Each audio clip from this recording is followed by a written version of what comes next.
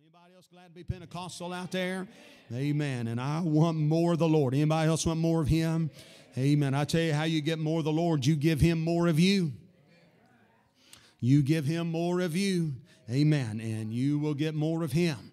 And I believe it's the same way with the Holy Ghost. You know, if we just want to know this much about the Holy Ghost, guess what? That's probably all we'll ever know and get.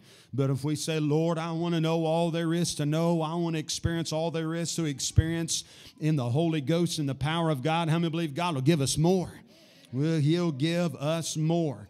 And so I'm so thankful for the Word of God and how it teaches us and leads us and helps us understand things about Him and His ways. And so this morning we talked about the Holy Ghost being like the wind and like water and like fire. Talked about those things this morning, but this evening we want to talk about, so we pick up here, if you have a lesson left out there, I don't know, but we want to pick up number 4 and how the Holy Ghost is like oil. We see Him typified as oil and how important the anointing oil of the Holy Ghost is. Let me say this before we get too far into this. One of the services up there at Export this past week, Brother Zane Estes preached Wednesday night. Man, if you got Mixler on your phone, you need to go back and look for Wednesday night on the. I went ahead and listened to some of it again yesterday.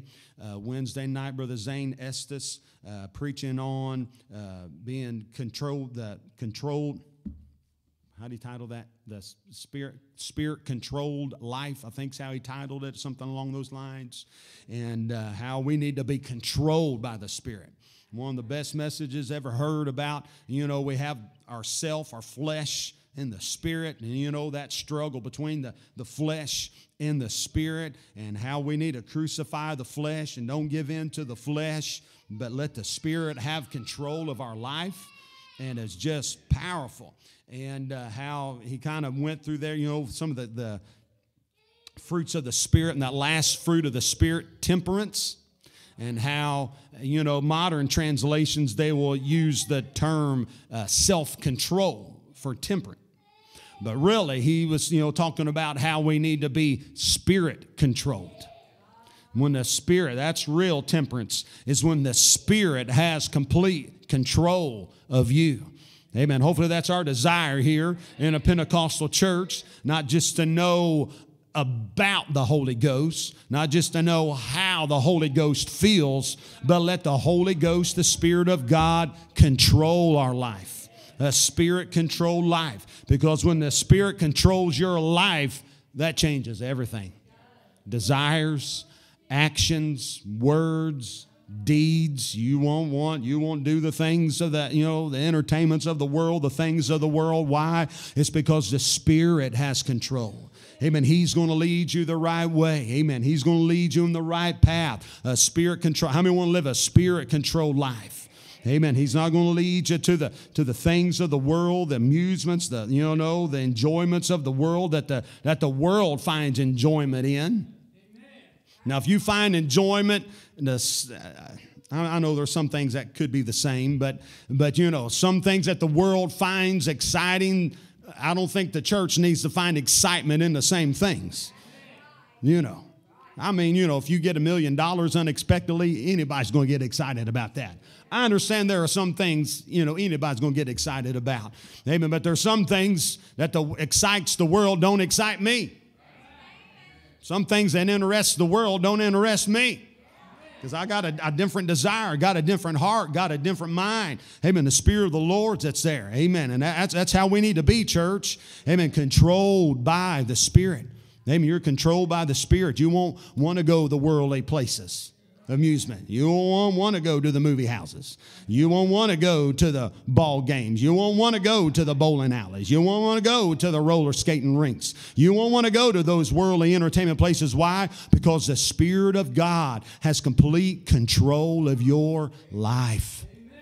Amen. So, amen. I know he probably didn't preach exactly a whole lot like that, but it's kind of along those lines. But man, It was tremendous. If you can find that. Of course, it was all great up there, amen, but especially that Wednesday night, Brother Zane Estes preaching on the Spirit-controlled life. And of course, I've already been thinking along these lines, of course, in Sunday school. And we want to be true Pentecostal people, right?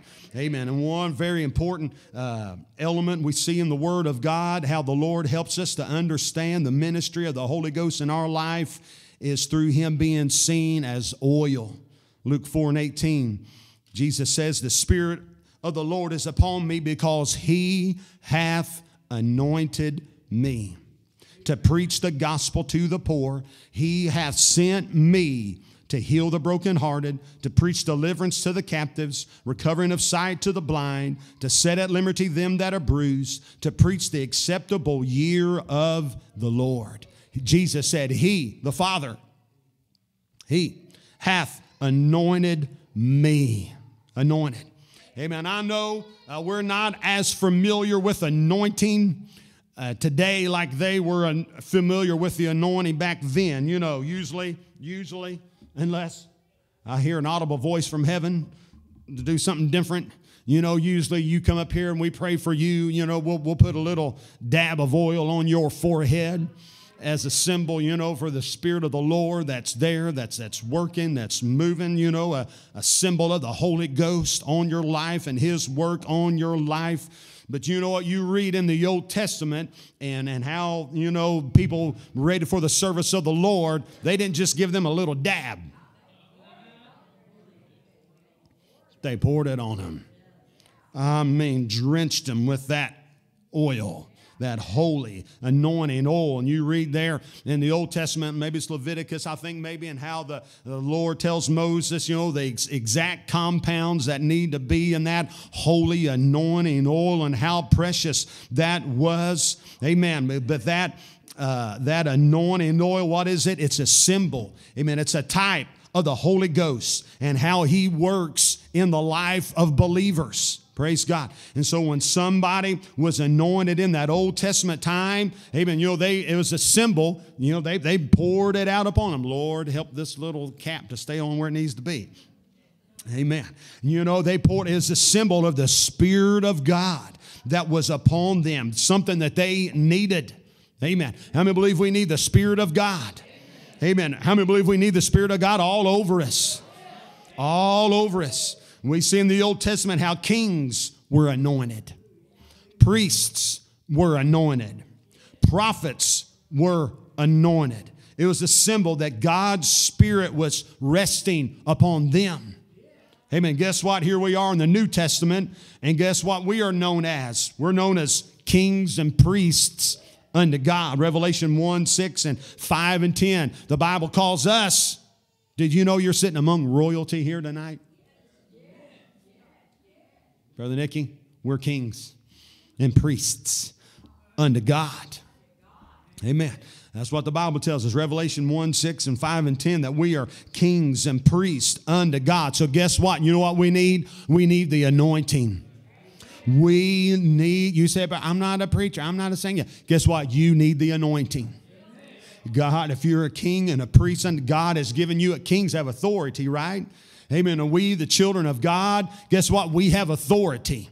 Amen. In the spirit realm, in the power of God. And you know what? We have got that authority comes from the anointing oil of the Holy Ghost that God puts upon us. Amen. A priest in the tabernacle or the temple was never ready for service until first he had been washed, the blood had been applied, and then the oil poured upon him. He was only able just to stand around and watch and look. And before he had all these other ceremonies done, but he could not work for the Lord in the temple and in the tabernacle until he had been anointed. Amen. With that oil. And I tell you what, if every day we need people to work for the Lord, we need people to work for the Lord now. Amen. And you know what? Not just go through the motions, but Brother Justin, whatever we do for the Lord, do it anointed. Do it anointed. How many believe God can anoint you in your work for the Lord? Amen. How many believe the anointing's powerful? Amen. And let me say this. I know I've talked about this before, but you know what? that you don't just have to scream real loud and talk real fast to be anointed. Now, the anointing may come on you, and you may scream real loud and talk real fast, but that does not necessarily mean, woo, he's anointed. He screamed really loud. He talked really fast. He must be really anointed. That's not exactly the anointing. But I tell you what, when you feel the anointing of the Holy Ghost come down upon you, amen, there's power, because there's power in the Holy Ghost. Isaiah 10:27, and it shall come to pass in that day that his burden shall be taken away from off thy shoulder, and his yoke from off thy neck. Listen here. And the yoke shall be destroyed because of the anointing. That thing that had somebody bound that they could not shake loose. We think of a yoke, that holds those oxen together, and those oxen are so powerful and strong. And I'm sure he don't wake up in the morning saying, boy, I can't wait till Farmer Joe just yokes me up, put that big old heavy wooden beam on my neck. You know what? I don't know. I've never lived a life as an ox, and I probably never will. I don't imagine it's the most pleasant thing to be yoked up with somebody else. But I tell you what, amen, and people, they get bound by certain things, and that yoke just holds them there. And if they could get free, they would, but they're bound. But praise God, when somebody has the anointing of the Holy Ghost, what comes along, that addiction, that bad habit may be like a yoke that they've tried to shake loose, but they can't. But praise God, Brother Seegers, when the anointing comes, what does the anointing do? It destroys that yoke, and it brings liberty. Praise God, church. We need the anointing oil of the Holy Ghost. We need power. There's so many things people get bound by, so many things people get addicted to, but I still believe there's the power of the anointing oil, amen, of the Holy Ghost that can come and still break and destroy every yoke the enemy brings. Can you say amen? Not only is the anointing powerful, but the anointing is soothing.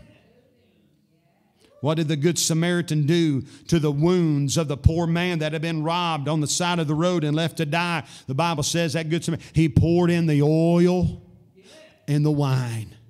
Those places that were hurting, those places that were bruised. Amen. When that oil and that wine got in there, and that Good Samaritan, symbolizes the Lord, right? What's he going to do? He's going to pour in the Holy Ghost in the place where it hurts the most. Amen. Amen. Why? It's the Holy Ghost and the work that he does to heal those places in our lives and in our hearts and our minds that hurt. Amen. I just remembered, and when years ago, when me and Sister Dana were expecting our first child, and I know you've heard this story before, but we were expecting our first child, and the Lord and his plans decided to take that child, and we spent that long night in the hospital as she lost our first baby, and we was in revival down in Kentucky. And then the next night we were in church, and the Holy Ghost just come down in that church. And you know how the Lord blessed my little wife? With a laughing spirit. She just lost her first baby the night before. But the Holy Ghost come down in that church, and she laughed, and she laughed, and she laughed, and she laughed, and she laughed, and she laughed, and she laughed in the spirit. Hey, but you know what the Lord was doing? He was pouring in the oil. That place was hurting so bad. Amen. But the Holy Ghost is able to, amen. I know the anointing is powerful. Yes. But the anointing oil of the Holy Ghost can be so soothing.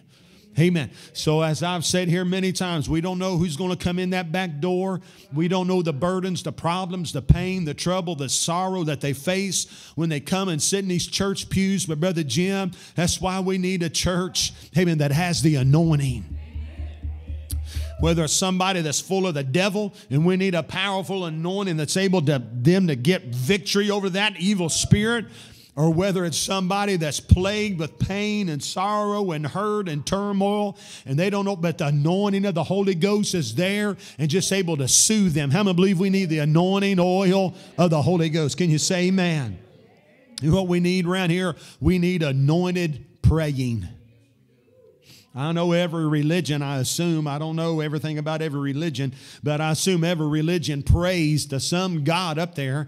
And I know every Christian religion, denomination, I know they pray. But there's something different about a saint of God that gets anointed when they pray. And there is a difference. And by the grace of God, I've felt that a time or two in my life. Amen. You can pray and you can do your best to think of words that are right. But when the Holy Ghost takes over and he prays and you feel the anointing, that's when things change. How many believe we need to be anointed when we pray around here? Amen. How many believe we need to have anointed worship? You can go a lot of churches. You can hear a lot of singing. You can hear a lot of music. You can hear, maybe there's just something different when people get in one mind and one accord and the Holy Ghost begins to move and people get anointed in their worship. How many believe you can get anointed in your worship? You can get anointed in your worship. God can anoint you.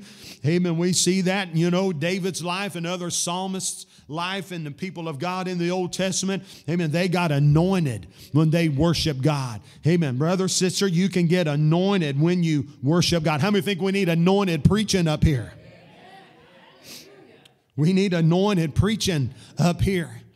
Amen. And if you're out there and you know what, if you sing up here, if you play music up here, you know what you need to pray for? You need to pray for the anointing. Amen. I love good music. Amen. You know what? And I love anointed music. But I tell you what's really good, when good music gets anointed, woo, that's really good. Amen. Amen. I love preaching. I love good preaching. But man, when good preaching gets anointed, wow, it's really good. And you might be out there and you may never sing and you may never preach. But you know what you can do? If you're just out there, you can pray, God, anoint him. God, anoint Brother John. God, anoint Sister Dana. God, anoint Sister Dolores. God, anoint them singers. Because we need the anointing, church. There's power in that anointing. It destroys the yoke. It soothes those places that's hurt. Amen. And the Holy Ghost helps those that are bruised and wounded like nothing else can. Amen. And I know, it's easy, when we're bothered and we're upset and we're sick or when we're hurting, it's easy just to soul up and hey, but I tell you what, you need the Holy Ghost. You need his Spirit. And I don't think there's any words in Webster's dictionary how to define what happens when a heart that's been in trouble and turmoil and bruised and hurt, but in a service where the Holy Ghost moves and does the work in somebody's mind and heart and soul, he gives them peace and gives them help. I don't know how to define that. I don't know how to describe that. All I know how to do is enjoy that. Thank God for that God knows what you need. The Holy Ghost has what you need. Amen. And that the anointing of God, amen, is able to do what nobody else can do, what no pill can do. Amen. It's the real Holy Ghost. How many's glad there's a real Holy Ghost still working among us? Amen. So our prayer needs to be like David's prayer of old. I shall be anointed with fresh oil. Amen. Come on, how about let's pray, God, anoint us with fresh oil. God, would you anoint us with fresh oil?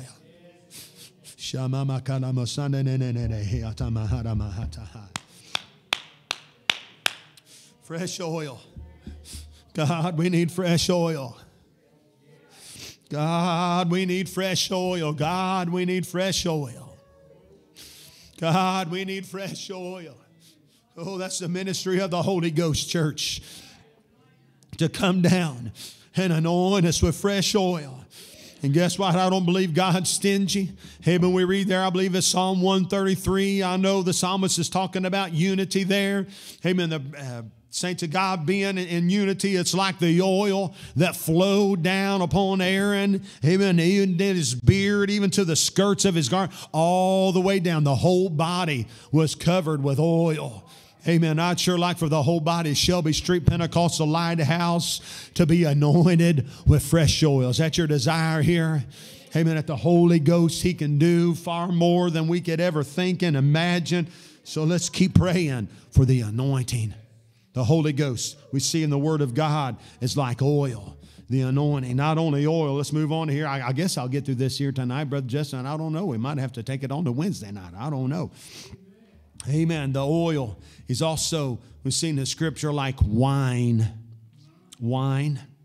The accusation by the crowd on the day of Pentecost was that these men are full of new wine. Wine. And yes, this crowd up there in that upper room, they were under the influence of something. But they were not under the influence of wine from the vine, but they were under the influence of the new wine from heaven above. Amen. New wine from heaven above. Have the Spirit of God, and that wine is, natural wine, fruit of the vine, can become intoxicating, take control of you, that you don't walk the same. You don't talk the same. You don't act the same. Why? Because you've got inebriated in some kind of wine. Amen. But I tell you what, the same way as the Holy Ghost, amen, you let Him come into you and you let Him take control like I was talking about earlier. And you know what? You won't walk the same, live the same. Your walk of life, it won't be the same. Your talk won't be the same. It'll be different. Why? Because you've come under the influence of a greater and a higher power. Praise God. How many believe we need to be under the influence of the Holy Ghost? Under the influence of the Holy Ghost. It's so very important, amen, that we stay under the influence of the Holy Ghost. Paul told the Ephesians, and be not drunk with wine, wherein is excess, but be filled with the Spirit. Amen. So do you know how much natural wine, that they open the bottle, how much of that wine I think you need to drink? About that much. 0.0000000. None, nada, zilch, nothing. Amen. But you know how much wine of the Holy Ghost I think you need to be? Amen. You need to be full of it. Amen. Full. Amen.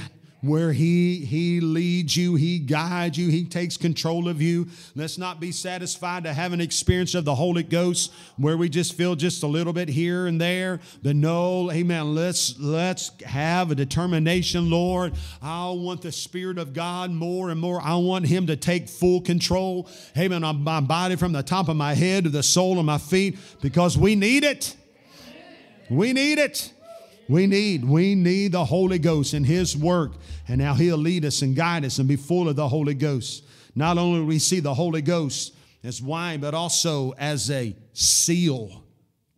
Ephesians 4:30, and grieve not the Holy Spirit of God, whereby ye are sealed unto the day of redemption. Sealed unto the day of redemption. I know a lot of times we think of the word sealed, and we think of a Ziploc bag. How many know what a Ziploc bag is? You put your little goodies in there. You put your bologna sandwich for lunch, or your peanut butter jelly sandwich for lunch, or your pickles, or your peppers, or your cookies, or your chips. You put them in that Ziploc bag, or whatever you put in the freezer, or whatever. And what you do, you zip that zip, and we say it's sealed. And I know that's sealed, but that's not the Greek word here talking about, sealed. This Greek word here is talking about a stamp for security or verification. Kind of like, I got this, and I know I've used this before around here. I've got a seal. Don't go nowhere. So I'm going to put my seal on this piece of paper. So you put this on here, and you squeeze that, and that says right there, property of Jonathan Wayne Burdine. That's me. And And so what I used to, I don't do it very much anymore, Brother Justin, but what I used to on my books, I put that kind of one of those front pages of that book there, that this is the property of Jonathan. That's sealed. This is the kind of seal that's talking about here in Ephesians chapter 5. Back in the day, they would send a letter to somebody, and how they would put that security on there. And they would fold that letter up, and they would take some wax, and they would pour that wax on there, and they would take their certain, how this one says, JWB, Jonathan White, but they would take and they would impress that into that cool wax, and it would leave that impression upon there, right? This is the property. This is sealed, but security. And so that was delivered to somebody else. And if that seal had been broken, it had been tampered with, right? And so it was a sign of authority that this come from the governor, this come from Caesar, whatever, however it was. And so they had that stamp, it had that seal on there that this is the property of the king. This is the property of the governor. And so we see one work of the Holy Ghost, what he does to his people that are filled with the Spirit. He puts a seal. They belong to me. He belongs to God. She belongs to God. This is God's property. Amen. And I know you may not think Brother John's very much, but you know what? I'm God's property. And so what does the Holy Ghost do? He comes, amen, in our life, and he impresses upon us, amen, God's seal, and how we maybe say it today, the seal of approval. Amen, that I belong to him. How many's glad you belong to him? Amen. I'm one of them. I'm not ashamed to be saved. I'm not ashamed to be Spirit-filled. I'm not ashamed of holiness. I'm not ashamed of any of that. And so what does the Holy Ghost want to do? Amen. He wants to move upon us and in us. Amen. And put his seal upon us that we are not ashamed. We go wherever you go, on the job, in the store, Walmart, Kroger, wherever you go, and you're not ashamed to say, I'm one of them. Amen. I know we don't walk around proudly saying, I am a Christian. Christian. Huh? No? Amen. But you know what? Amen. If he puts his seal upon your life, people will know. People will know. How many of them want the Holy Ghost to work in your life like that? People will know. You let the Holy Ghost work in you. You won't have to just boastfully say, I'm a Christian. No, people can see it. She's one of them. He's one of them. Why? Because that Holy Ghost impressed that, sealed all the way to that final day that we're taken out of here. Amen. Sealed until the day of redemption. Not only sealed, but we see, I know we talked a little bit about this last Sunday. Amen. We see the Holy Ghost as the earnest. 2 Corinthians 1:22, who hath also sealed us and given us the earnest of the Spirit in our hearts. This earnest is talking like a down payment. It's been pledged to us. And man, we remember last Sunday morning how the Spirit of the Lord just moved so freely, and we thank God for that. We don't take that lightly. We don't take it for granted. But I want you to know the best, however long you've been in this good way, if you could think of the best Pentecostal church service you've ever been a part of, and the power of the Holy Ghost that you felt wherever it was that you felt it, and how great that was, that's just a down payment of what's to come. I want to let that sink in. Amen. And the Holy Ghost, if you're filled with the Spirit and you know God's Spirit inside of you and you have felt God's Spirit move in you, that's just like earnest money. It's just a down payment to get you from here to there. And when we get there, Brother Seegers, we're going to get it all. The earnest of the Spirit in our hearts. What we have is just a down payment. Praise God. I don't know if that blesses anybody else out there like it blesses me. Amen. But I tell you what, we think of heaven, we think of mansions, we think of streets of gold, and yes, all that's wonderful. We think of Jesus and the saints of old, and all that's wonderful. Amen. But I tell you what, if what we feel right now is just a little down payment of what we're going to feel over there, Brother Todd, that's why we got to have a glorified body, because these mortal bodies wouldn't be able to contain and hold and feel all that we're going to feel over there. Anybody say praise the Lord here tonight for the Holy Ghost? Amen. So he comes by on a Sunday night, amen, to give us a little earnest money. Amen. And we feel good to let us know that there's more coming. Amen. And you get in a place of prayer and you feel the Holy Ghost pray through you. You feel the Holy Ghost speak through you. You know what that is? He's just reminding you, this is just a down payment. There's more coming when you get over there. Amen. And you feel the Spirit of God, and maybe you get slain in the Spirit, or you run like a 16-year-old and you're 87 or 88 around this church house. Hey, you know what that is? That's just a little reminder. This is just a down payment. What you're feeling is just the earnest money. Amen. There's a whole lot more waiting over there when you get over there. Woo, praise God. Amen. Amen. God's great, church. God's got great things in store for us, and my little mind can never, ever, amen, get wrapped around all that God has for us. Amen. But I just want to let the Holy Ghost work. I want to let Him move. I want to let Him guide. I want to let Him lead, because, amen, I know it'll be right. Can you say amen? Amen. So finally here this evening, one other way we see the Holy Ghost typified throughout the Scripture to help us understand how the Holy Ghost works in our lives. We see Him as a dove. A dove. We see Him as a dove. Luke 3:22. And the Holy Ghost descended in a bodily shape on Jesus. This is Jesus' baptism in the River Jordan. The Holy Ghost descended in a bodily shape like a dove upon Him, upon Jesus. And a voice came from heaven which said, Thou art my beloved Son, and Thee I am well pleased. And what is the dove a symbol of? Peace. Peace. Peace. That's what the dove is a symbol of. Peace. And how did John the Baptist see the Holy Ghost come down upon Jesus there as He came up out of that water as a dove that came down upon Him there? The peace of God that came upon the body of Jesus as He came up out of the river of Jordan there, being baptized by John. At the peace of God. And I tell you, if somebody needed peace, it was the Lord. And all He was going to go through. Anybody that was going to be stressed out, it could have been the Lord. Anybody that needed nerve pills, it could have been the Lord.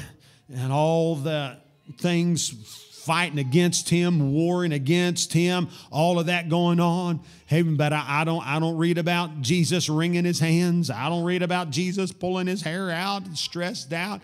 Hey, man, I believe for all of His ministry, He had peace. He had peace. And there may be, different reasons for that. He knew He was going to accomplish the Father's will. He knew who He was, what He was there to do. But maybe another reason why, amen, He had peace. He was able to sleep in a boat, in a storm, and everything falling around about. Have peace like that because the Holy Ghost was on Him and gave Him peace. Are you here tonight needing peace? Peace. Amen. Let me tell you, God and God alone can give you peace that passeth understanding. Only God can do that. Only God can give you the peace that passeth all understanding. Now, I wish I could tell you here tonight that you live for the Lord. Everything's going to be great. Everything's going to be wonderful. But how many know even the best children of God go through storms? They face disappointments. They get their feelings hurt. They get sick. They stand by the grave of a loved one. We're going to go through those. Amen. Yes, we're going to cry tears. Yes, we're going to have questions. Why? We're going to deal with those, even being children of God. But you know what? Through it all, we can have peace. Peace. Believing that God's got it under control. Lord, I don't know what you're doing. I don't understand. But God, you're going to work it out. And that's one of the chief ministries of the Holy Ghost in our life, is to give us peace. Amen. Letting us know everything's going to be all right. Amen. God, the Holy Ghost, with all of his power. How many believe the Holy Ghost has power to do these things that we've talked about this morning and tonight? And he's able to do it in your life. Now, don't be sitting back there this evening and think, well, that's just for the preacher. That's just for him. That's for you. That's what the Holy Ghost wants to do for you. He wants to anoint you. He wants to put his seal of approval on your life. He wants to deposit some earnest money into your life. He wants to anoint you with fresh oil. He wants you to have the fire. He wants to, early in the latter rain, to fall upon you, on each and every one of them. Not for just one or two, but if you're a child of God, the Holy Ghost wants to do his work in your life. And he does these things, amen, not because he's against you. No, he does these things because he's for you. He does these things not to make your life more difficult. No, he wants you to make you better equipped for the trials of life. Maybe not to make your life easier, but make it better equipped for the trials of life that'll come. Because trials of life will come. They will come. But if we allow the Holy Ghost just to work through us, to work in us, guess what? He's going to come by. He knows what needs to be done. If you need to feel a mighty rushing wind of power, guess what? God, the Holy Ghost, will come by in a mighty rushing wind and give you what you need. But if you're hurt and you need that oil to be poured in those wounds, guess what the Holy Ghost will do? He'll be poured into those wounds and he'll heal. Amen. And if your life you need rivers of living water to just gush and to go and to move things, guess what he'll do? He'll be rivers of living water. Amen. And he'll bless and he'll help and things will move and you'll go on with victory.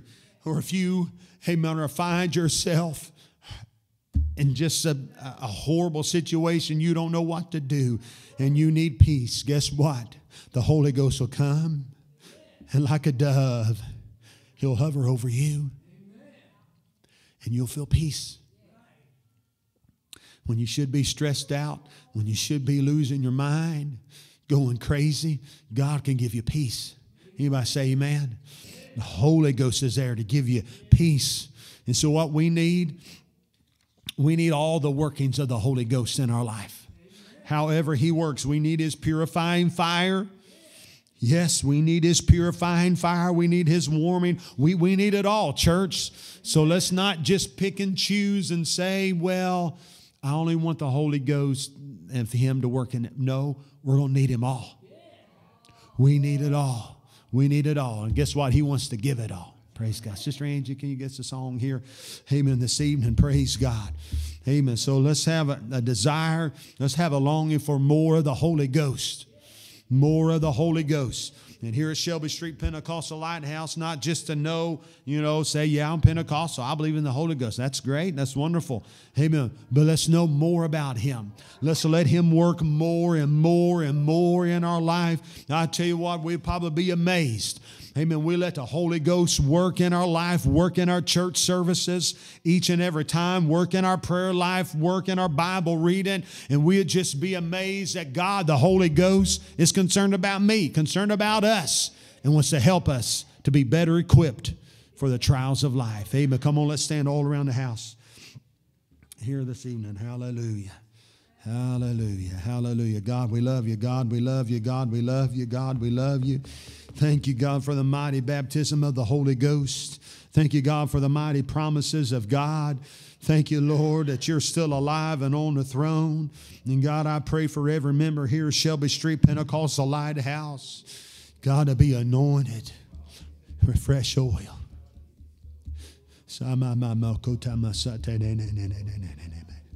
God, that they get in their prayer closets and they get anointed in the place of prayer. God, as they stand back there in those pews and they lift their hands and sing and worship God, I pray for some brother, some sister get anointed as they sing and worship God. Lord, I pray for these singers. I pray for these musicians. I pray for me. I pray for our preachers, God, to be anointed. We need the anointing. We need the anointing. We need the anointing. God, we need everything the Holy Ghost does for us. And we need it right now. I pray, God, let there be an openness. Let there be a willingness to submitted to the will of the Father, God, to receive all that you have for us here tonight. In Jesus' name. Amen. Come on, church. This altar is open. If we could, amen. Let's come up around this altar. Let's pray for more of the Lord. Let's pray for more of the Holy Ghost. Let Him work in our life. Let Him anoint us. Let Him seal us. Let Him deposit that earnest money of His Spirit in our life. Come on, let's gather in. Let's pray. Let's believe God. Oh, yes, yes, yes. Come on, let's pray. Let's pray. Let's believe God. We need more. We need more, church. Come on, let's pray.